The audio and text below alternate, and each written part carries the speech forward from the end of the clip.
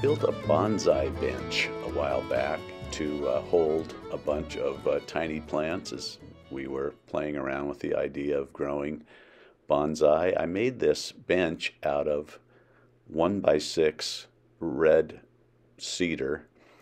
Honestly, I made it out of fence boards. I think it's the beauty of this design is that the whole thing was made out of fairly inexpensive wood, just 1x6 fence boards, Western Red Cedar, that you can buy pretty much at any home center.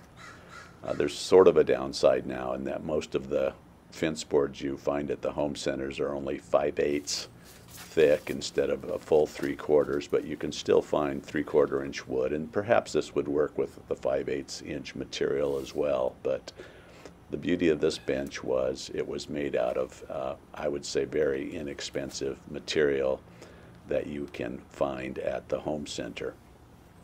It's got 4 shelves. 3 of them are for display, kind of staggered, and a 4th one down below is for storage because you always have a zillion extra pots.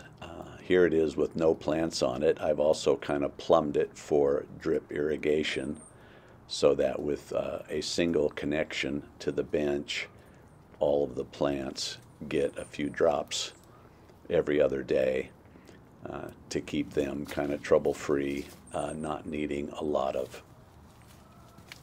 attention. It's got little raised sections I'll explain later where you can display plants, and it just is a very handy bench. Here's the timer I use to control the drip irrigation. Here's the entire bench, empty. Again, you've got to go to the home center, and you got to go to the kind of place where they'll let you sort of go through the pile so you don't end up with wood like this that is cupped. But you try to find nice, flat, full 3/4 inch pieces. Here's how it goes together. I'm just showing you a very quick animation. You kind of build it from the bottom up, again, out of all the same material, 3/4 inch by 5.5 inch, 1x6 cedar. And here's sort of an animation of how this thing goes together.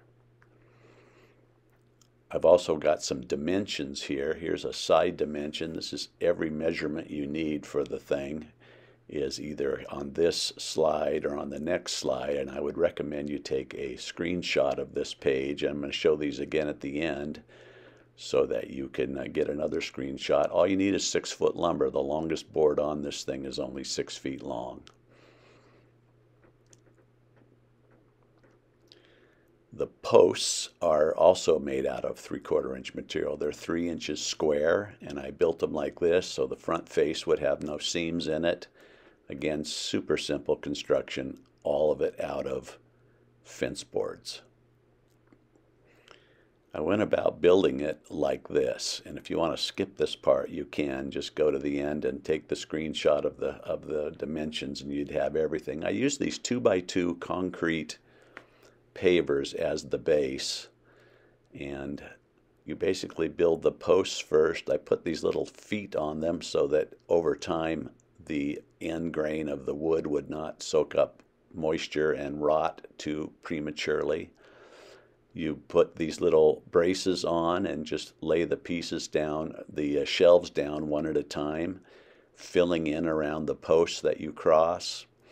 There's a second layer here that lays on those braces. Again, just lays on from the top, and you do the infill of the missing boards. These are 1 3/4 wide, and they're spaced 1.5 inches apart. So it's a board, 2 boards worth of space, and another board. Again, I went 1 3/4 inches because when you're ripping a 5.5 inch fence board, you can get 3 of these boards out of each fence board.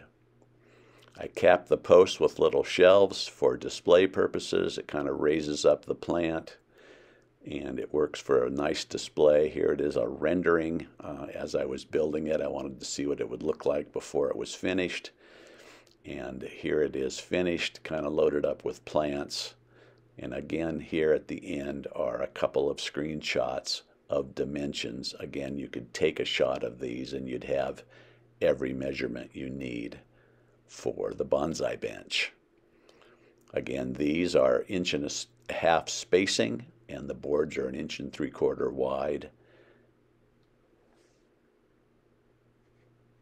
So there you have it. If you are interested in the dimensions, again, just take a screenshot of those two screens. Here's the finished bench. Hope you've enjoyed this video.